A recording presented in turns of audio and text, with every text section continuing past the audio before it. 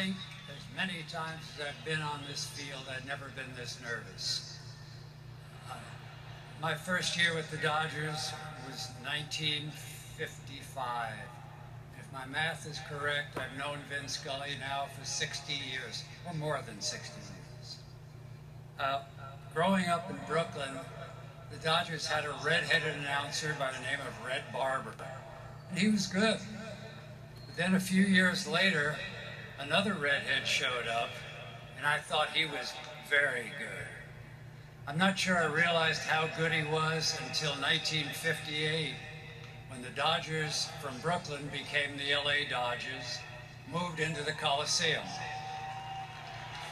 It was a very strange phenomenon to be on the field and hear the broadcast coming out of the stands.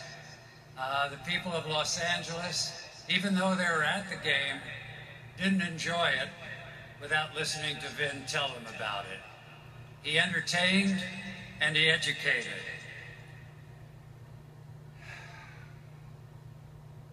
Vin's style of broadcasting was very special.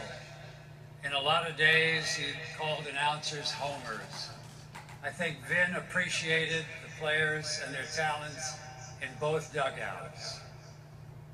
He, for all the years that I heard him, he used the Dodgers as a word, never the word we. There's a story about Vin, I don't know how many people know, that before the World Series, Vin would go to church and pray. Not for a win, but there would be only heroes in the World Series, no goats. He didn't want anybody's future to be tarnished with the fact they lost the World Series for their team. And I think that showed his compassion for the players. But I think the thing I treasure most, he allows me to call him friend.